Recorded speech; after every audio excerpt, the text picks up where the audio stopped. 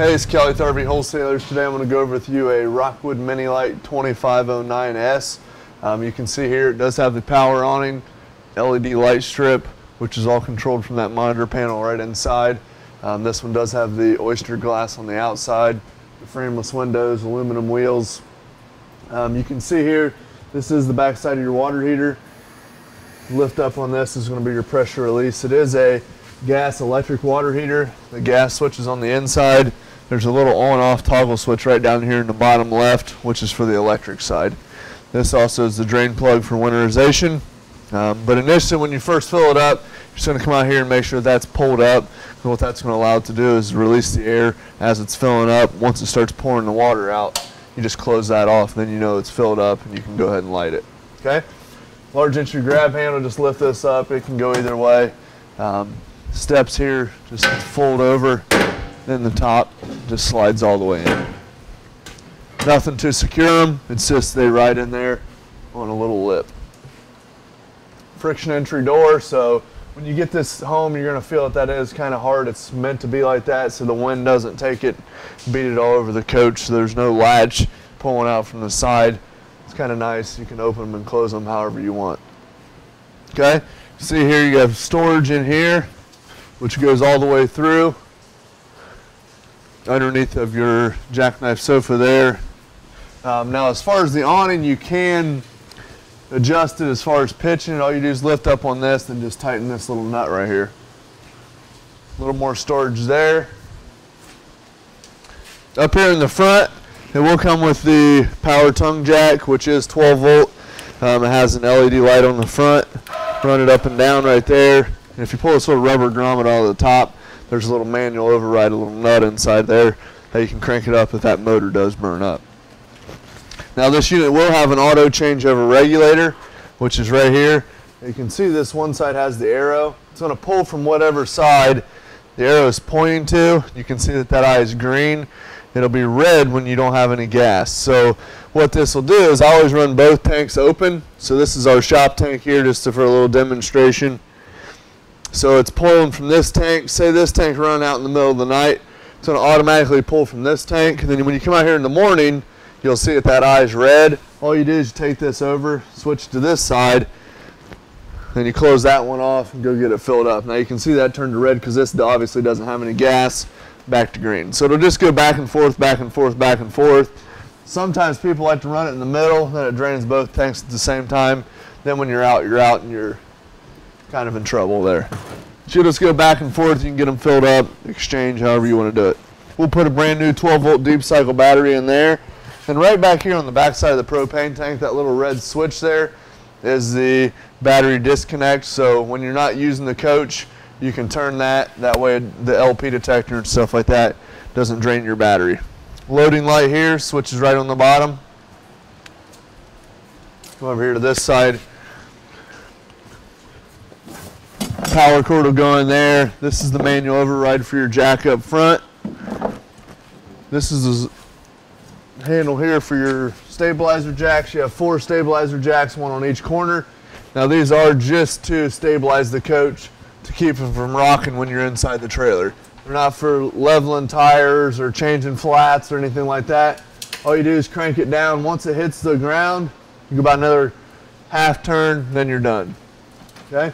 A lot of times people will do like a cordless drill with the socket on there too to kind of speed up the process. Now this other handle here is for the manual override for the slide, and I'll show you where that goes as well, which is this right here. It has a little notch cut out of it there. And then you can put this inside your drawer on the inside. This table here will go on the other side for your grill. There's a little bracket on the side here. You can see that. That bracket fits right on the side of the trailer, and the same bracket's on the grill, so pretty self-explanatory. All right. Now your freshwater fills right here. So if you just take this lid off of here, cap, what you'll do is if you're camping somewhere where they don't have water hookup, what you'll do when you get to the dump station is take your garden hose, stick it in here, turn the water on. What that's going to do is fill up an onboard tank.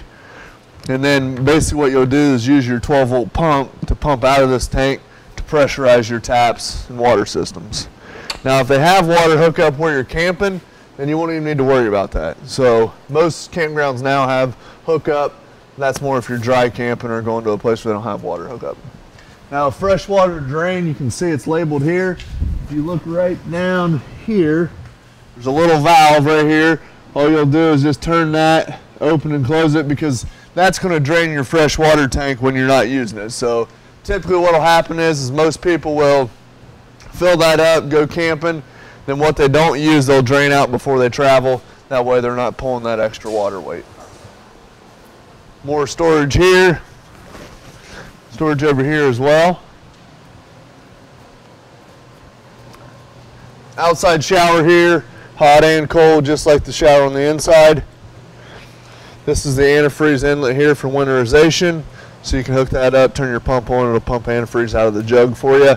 Now this is your city water connection. So if you go to a camp spot and they do have water hookup, all you'll do is screw your garden hose into there. Now you'll want to make sure you always use your water pressure regulator. You can either screw that on here to the camper, or you can screw it onto the water source. You just want to make sure that the water going into the coach has went through a regulator to reduce the PSI. Okay? Now this right here is going to be a black tank flush. So what happens is, after you've been camping and you go to dump your tanks, what you'll do is you'll come right down here. Okay, you'll pull this cap off. Okay, and what you'll do is this one with the gray handle is your gray, which is your sinks and your shower. The black handle is your black, which is your toilet. So those will be in. Put your hose on there, come over here, pull your black valve, let it run through. As that's open and it's ran through, take your water hose, put it onto here, turn the water on. What that's going to do is it's going to spray inside the tank, clean off the sensors, clean off the toilet paper and waste inside the tank. Let that run for a minute or so, shut the water off. After you shut the water off, then close the valve. Then come over here and pull your gray. What that's going to do is it's going to finish rinsing out your sewer hose. And once that runs through, close that, put your cap back on, you're good to go. Okay, all right, now if you go to a campground, they do have hookup for cable and satellite. Cables on the left, satellites on the right. Just screw the coax into here and it'll feed the inside of the coach. This is your 30 amp power cord. All you're gonna do is you just put this in, make a little slight right turn, and this big nut here, you just thread that on there. Just keeps it from going anywhere. And this light right here will tell you if you have power coming in from the source. So if you don't have a light turning on here, that means where you're plugging in, something's fouling up over there. Okay, sewer end caps here, bumper end caps. You can pull this off. A lot of people store their sewer hose in there, and you can just replace that. A lot of times what people do is run a little screw down through there with a chain on it so it doesn't fall off when you're traveling. Full size spare. It is prepped for a backup camera. Full walkable roof. I would just mainly go up there just for maintenance. Don't go up there and hang out at a NASCAR race or anything like that. Ladder here. Again, 2 more stabilizer jacks. Mini outside kitchen here. 2-burner cooktop, hot and cold. A little bit of storage there. And then when you push this in, the gas hose is right down here, which is hooked up right down here at the bottom. There's a quick connect gas line right there. Okay? And that will run off the bottle up front. Pull your 2 clips here. This will go in. And all you're going to want to do is make sure you clip it back in place on both sides. You have a mini fridge over here, which is just 110, where the refrigerator inside is gas and electric.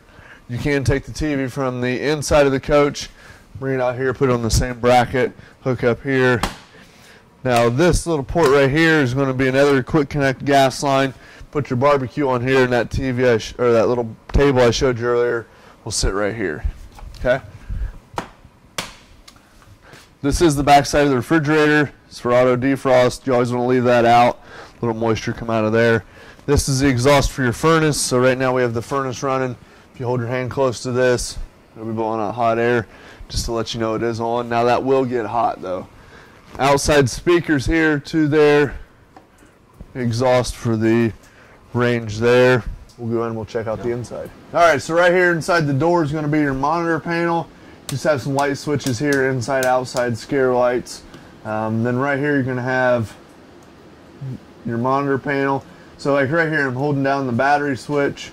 Anytime you're plugged into 110, it's going to trickle charge your battery. So that's going to show fully charged. Anytime you're hooked to your tow vehicle, if it's set up properly, it's going to trickle charge your battery as well. Gray, sinks and shower. You can see that that's low, and it'll tell you as it's filling up where they're at. Black and fresh. Water pump here. It is an on-demand pump, so if you're running off your fresh water tank, just come in here and flip this. You can leave it on, and then as soon as you turn on a faucet, then the pump will kick on. You turn it off, pump will kick off. So you're not over here flipping the switch on and off, on and off. Water heater, so after you make sure it's filled, turn it on gas, come over here, flip this switch. To run on electric, flip this switch and the switch on the water heater itself. Okay? Slide out switch is here. It does have a clutch on it, so once it's all the way out, you're going to hear that noise right there. Perfectly normal. Same way when you run it in, the awning to run it in and out is right here. Okay? Alright, so you can see here you have 50/50 double basin sink with the cover here. A lot of people use the back side of this as a cutting board as well. Solid surface countertops. You have the glass cooktop over here. A lot of people will use that down just for more storage area. And when you go to lift it up, just fold it, and that'll go right there. The first thing you want to do when you go on a camping trip, turn both your propane bottles on, come here to your stove, turn the 3 burners on or 2 or whatever, use the sparker knob, light those up, let those burn for about 15 to 20 seconds. What that's going to do is it's going to get all the air out of the lines. That way when you go to fire up the furnace or the water heater or the refrigerator, what have you, on gas, they're going to function properly. If you don't, what will happen is they'll get some air or whatever, and then they won't fire, and then you're wondering what's going on. So just make sure you do that first before you do anything else. Now the oven, just come down here, put it over to pilot, push and hold, and then just take like a stick lighter, stick it right down there, and light it up. And then you can leave the pilot on if you want, or just relight it every time, however you want to do it. Okay. TV over there, light here over the range hood, exhaust fan, microwave works just like a home, pretty self-explanatory. Now your microwave, any wall outlets, air conditioner, you have to be plugged in to utilize those functions and features. Everything else will either run off gas or 12 volt. Stereo here, AM, FM, CD, DVD, the whole 9 yards. Raised pan refrigerator fronts here, look very nice. Turn it on here, push the button in for auto. What auto is going to search for electric first. If you can't find electric, it'll automatically switch over to gas. Now if you know you're going to be running it on gas, just go ahead and pop the button out and run it on gas. Less thinking for the computer on the refrigerator. Okay? But now one thing with this refrigerator is it'll work just as good as the one at home will, but help it out. So if you're going camping on Friday, Saturday, Sunday, Thursday, plugging in, it's going to take about 6 to 8 hours to cool down initially. So the more you can kind of help it out and work with it, the better. Yeah. All right, so right down here, you have your fuse panel, breaker box. So all your 110 breakers are here, labeled here. 12 volt fuses are labeled here. You also have 2 40 amp fuses over here, which are for your converter. Your converter will, because basically everything in the coach is going to be 12 volt. So when you plug into 110, it converts everything from 110 down to 12 volt. So when you're using your coach, you might hear a little fan humming down here. That's just the fan keeping your converter cool. Okay? Heat's ducted throughout the sides here. You can see that. Bunks in the back, double over double. There's a ladder underneath there, which you can hook on here to allow people to get up on the top bunk. Now a lot of these LED lights, if there's not a switch, there's just a little button right in the center. Just push it, turn it on and off. AC here. Now this is ducted throughout the ceiling, so you can see the ducts here. Now if you want, a lot of times what will happen is once you first get to a camp place and it's really, really hot in here, you can open both of these. Essentially it makes it non-ducted. It's going to pour all the cold air out right here. Then once it starts cooling down, then you can close these, shoot it off through the ductwork. Now this thermostat here works just like at home, so very, very self-explanatory there. Like we have the furnace right now set on 70. If we lowered that down, it'll shut off and kick on as you set it. LP detector right down here. Now the outlets, there's going to be, usually there's 2 GFIs per coach. So say you plug into that outlet right outside the door and it's not working, come in here and make sure that this one isn't tripped. Because if that's tripped, the other ones won't work. Okay, light switch here. Fan here, all you're going to do is pull down on that little knob, crank this up. And it does have the cover on top there, so if it is raining, you could leave it open. Turn it on there, and you can adjust your speeds by hitting it again, obviously 1 through 4. Shut it off. Really, really nice fans. Shower there, hot and cold. This will come off, skylight over the tub. Toilet here. It is a foot flush right on the side, so if I push the flush down to about maybe a quarter of the way, what it'll do is it'll release some water. Push it down all the way, it'll flush the toilet. Now you always want to leave a little bit of water in here just to keep that rubber seal right there nice and pliable. This is the box with your grill on it. Nice U-shaped dinette. Obviously it's in the travel position there. You can pull these back cushions off, set those in here to make it into a bed as well. Has the night shades here, just lift up on those and pull down. Very easy to open the windows, just crank the knobs. Pretty self-explanatory there. Storage above. Light on and off. Does have the surround sound speakers. Now the Murphy bed, just pull those pillows off of there. Obviously you have your sofa. Nice there. Just lift up on the bottom until this will lay flat. Okay. And all you're going to do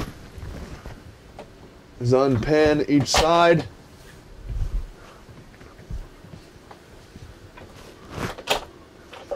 And you're just going to grab here. Make sure you don't have your hand in here to get it pinched. Just lay that down. And you're all set to go. Obviously unstrap the mattress, but it's a one-man job. And you can leave it down too if you want. I mean, that's totally up to you. It is nice to get it up and out of the way. Gives you a little more floor space, a little more seating room. Outlet over here, storage on both sides, vent above. So very, very nice feature there as well. Then to put it back, all you're going to do is do just the opposite. Lift up there. Nice and easy. Just take it all the way up. And you're just going to pin it. Both sides. Then the sofa. Lift up on the bottom. And just pull back on the top. Lays right down for you. Okay? If you have any questions at all, don't hesitate to give us a call. 877-877-4494. Thanks a lot.